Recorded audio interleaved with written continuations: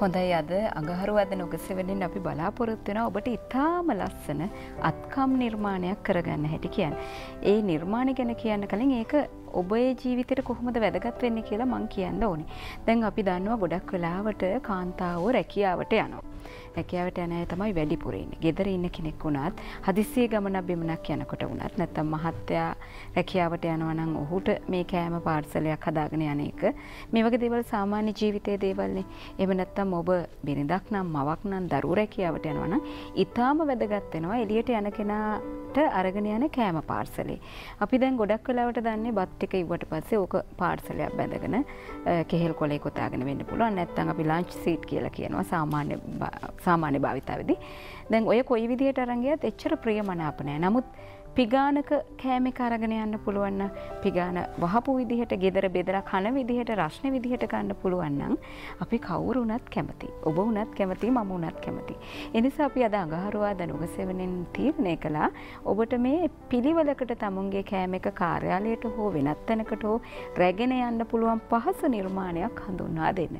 ඒ සඳහා අපිත් එක්ක අද සම්බන්ධ වෙනවා ක්‍රීඩා හා තරුණ කටයුතු අමාත්‍යාංශයේ යටතේ ක්‍රියාත්මක වන කුඩා ව්‍යාපාර අංශයට සම්බන්ධ දක්ෂ අත්කම් නිර්මාණ ශිල්පිනියක් ඇය ශාලිකා දීපානි මහත්මිය. ආයුබෝවන් ඔබට.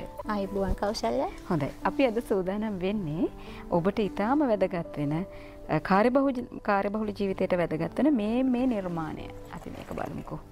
මෙන්න මේ නිර්මාණය කරගන්නේ කොහොමද කියලා දෙන්න.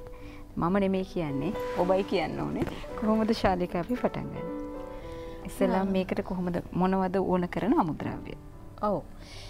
මං හිතන්නේ මේක බැලුමට පෙනුමට එක සැරේට බය වෙන්නේ නැති නේද?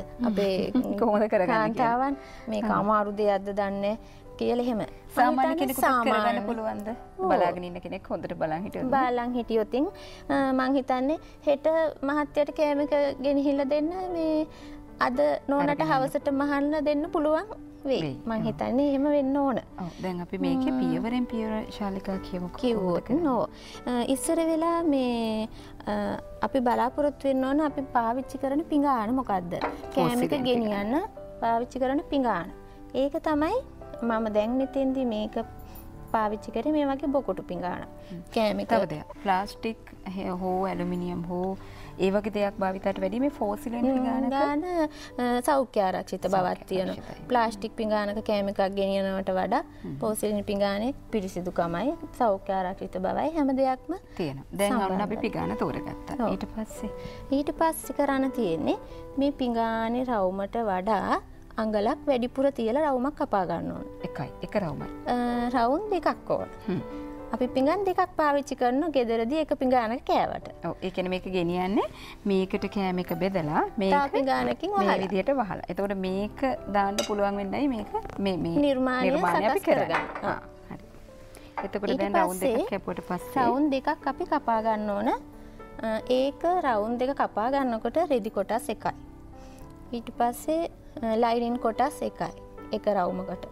එතකොට මැදට අපිට මේකට ඝනකම ශක්තිමත් වෙන්න රබර් ෂීට් එකක් හෝ එහෙම නැත්නම් ගෙදර තියනන් ස්පොන්ජ් එකක් ඒ වගේ පාවිච්චි කරන්න පුළුවන්. මේකට ගන්න රෙද්දේ වර්ගයක් තියෙනවා එකක් හරි. ඒක Tamanට පහසු එකක් කමන්නේ ටිකක් තද වර්ණ නම් හොඳයි. මොකද එතකොට අර හයිය වෙන්නත් ඕන. එතකොට කිලුටු නොවෙන ඉක්මනින් කිලුටු නොවන වගේ වර්ණයක් තෝරගන්න පුළුවන්. තමන්ගේ ප්‍රියමනාපය අනුව කපා ගත්තා කියලා හිතමු. දෙකක් කපා ගත්තා මේක අපි දැන් පැහැදිලි කරමු අතට. ඕන දැන් මේ හිතන්නකෝ ඔයාලා මේ ওই පිඟානට වඩා අඟලක්ට වැඩිපුර තියලා රවුම් දෙකක් කපා ගත්තා. කවර දෙකක් හදාගන්න මේ විදියට. දැන් ඔයාලට පේනවා ඇති මේක බලද්දී මේක නිකම්ම රවුමක් නෙමෙයි වගේ. මේක නිකන් මේ පිඟානේ හැඩයට බොකුටු හැඩයක් ඇවිල්ලා තියෙන්නේ. එතකොට මෙන්න මේ මැද තියෙනවා රවුමක්. ඔයාලට පේනවා ඇති මේ මැද තියෙනවා රවුමක්. ඒ තියෙන්නේ ඕගොල්ලෝ පාවිච්චි කරන පිඟානේ අඩිය. මේ පාවිච්චි කරන පිඟානේ අඩිය ප්‍රමාණය තමයි මේ අපි පාවිච්චි කරලා තියෙන්නේ. මෙතන මේ රවුමක් විදිහට මේ මහගෙන තියෙන්නේ. ඔව් එතකොට ඒකෙන්ට තව කොටසක් තියෙනවද? නෑ. ඒ මං මෙතන මහල විතරයි තියෙන්නේ. මහන විදිහෙන් ඒ රවුම එනවා. රවුම එනවා. ඊට පස්සේ ඔයාලට පේනවා මෙතන මේ ගැඹුරක් තියෙනවා. දැන් මෙහෙම බැලුවොත් මේ පැත්තට ගැඹුරක් තියෙනවා. මේ පිඟානෙත් ගැඹුරුනේ බොකුටුයිනේ. අන්නේ හැඩේ ගන්න අපි මෙතන මේ රවුමට එනකන් ඩාට් දාගන්න. ඩාට් 4ක් දාගත්තා නම් ප්‍රමාණවත්. මේ ඩාට් 4 දාලා ඊට පස්සේ මේක අපිට ඩාට් එක හදලා මේ කපලා අයින් කරලා හරි එහෙම නැත්නම් ඩාට් එක හරි පේනවට අපි ඊට උඩින් ඒක නොපෙනෙන එක වහලා මේ වගේ පටියක් ඔයගලන්ට පේනවා ඇති මෙහෙම මෙහොම් පාරවල් මේ පැත්තට දෙකක් ගිහින් තියෙනවා මේ පැත්තට දෙකක් ගිහින් තියෙනවා ඒකේ මේ කරලා තියෙන්නේ අර ඩාට් එක පහලා. ඔව් දැන් ශාලිකා මෙන්න මෙතන අපිට ටිකක් පැහැදිලිව පෙන්වන්න පුළුවන් මේ තියෙන අර ඔබ යෙදු රබර් කොටස. රබර් ෂීට් එක. මේ තියෙන රෙදි කොටස පිඟානේ ආරක්ෂාව. උණුසුම පවත්වා ගැනීම. උණුසුම පවත්වා ගැනීම. එතකොට දැන් ඉස්සර අපි පිඟාන් දෙකේ ගෙනිච්ච කෑම එක. මේ සර්වියට් එකක ඔතලා. නමුත් ඒක මේ පිඟාන් දෙකට ආරක්ෂාකාරී නැහැ. මෙතින්දි මේ රබර් ෂීට් එක පාවිච්චි කරාම පිඟානේ ආරක්ෂාවක් තියෙනවා. මේකට හොඳ හයිය භාවයකුත් තියෙනවා. දැන් ඔන්න වටේ මැහුවා මේ පැත්තෙනුත් හතර පැත්තෙන් මැහුවා. දැන් ඊට පස්සේ ඔව් ඊට පස්සේ දැන් මේ දැන් මම ඔයාලට පෙන්නන්නේ මේ පිඟාන් කවරේ අඩිය පැත්ත. එතකොට මේකේ මේ පැත්තෙනුත් ඒ විදිහට මහලා දැන් ඒ මැහුම් පාරවල් දෙක මේ පැත්තට නොපෙනෙන්න මේ පැත්තෙත් මේ විදිහට ඇතුලෙන් හතර පැත්තටම මහලා තියෙන්නේ. ඊට පස්සේ ඔයාලට පේනවනේ මෙහෙම එකක් මේ වගේ පටියක් මම මේකට අල්ලලා තියෙනවා. දැන් අපි ශාලිකා අපි මේක මේ විදිහට පෙන්වන්නේ ඔබට අපිට මෙතන ගෙනල්ලා කපලා මහන්න ලොකු වෙලාවක් ගත ඊළඟට මේ ඒ විදිහෙම කරන්න බෑ අපිට තියෙන කාල සීමාව තුළ මේක නිමා කරන විදිහ දල වශයෙන් ඔබට අවබෝධයක් දෙන්න ඕනේ හින්දායි මේ විදිහට කරන්නේ. තව දුරටත් අතරතුර ඕනනම් අපි පසුව ඔබේ දුරකථන අංකය සඳහන් කරමු නේද? දැන් එතකොට මෙහෙම ඔන්න වටයක් ඇල්ලුවා. ඊට පස්සේ මේ ඊළඟට මේ රෙදි කොටස සාමාන්‍යයෙන් මේ පිඟානේ මෙන්න මේ තරම් දුරට මේ පිඟානේ කෙරවල ධාරේ ඉඳලා මේ අඩිය දක්වා තියෙන දුර ගත්තනම් ඇති මේ රෙදි පටිය අල්ලපු. ඒ රෙදි පටිය මේ රවුමේ ප්‍රමාණය දිග ගත්තනම් පළල ගන්නවා පිඟානේ ගැඹුරට අවශ්‍ය ප්‍රමාණයට. එතකොට මේ පටිය මහ ගන්නකොට මේකේ අග කෙරවල නූලක් ඇතුල් කරන්න පුළුවන් විදිහට මහ ගන්න ඕන. ඒ තියෙන්නේ මේ නූල. මට කලින් ඒක මේ කෞශල්‍ය අරගෙන.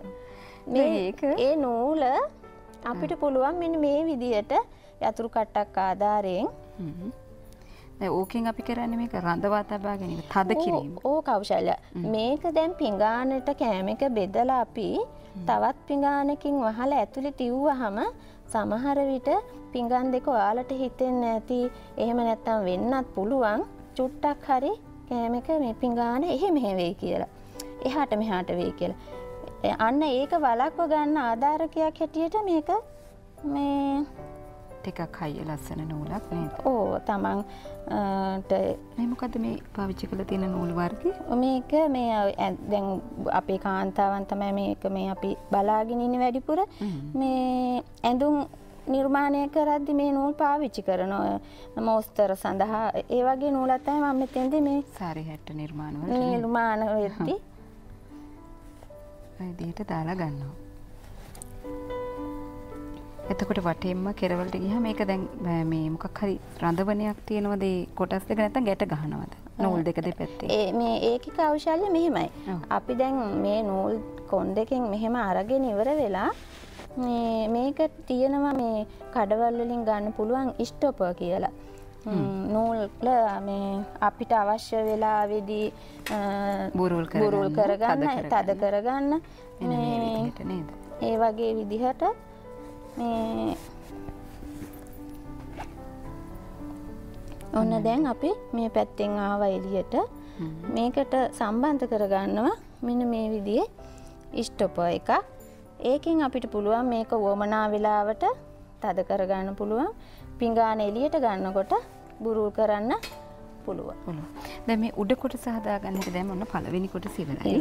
අපි පෙන්නමු ඉක්මනට. දැන් මුල කියපු විදිහටම තමයි මේ පියනත් හරි ගස්ස ගන්න. ඒ විදිහටම පතරොම කපා ඒ විදිහටම පතරොම කපා ගත්තා. ඒ විදිහටම අඩිය රවුම මහ ගත්තා.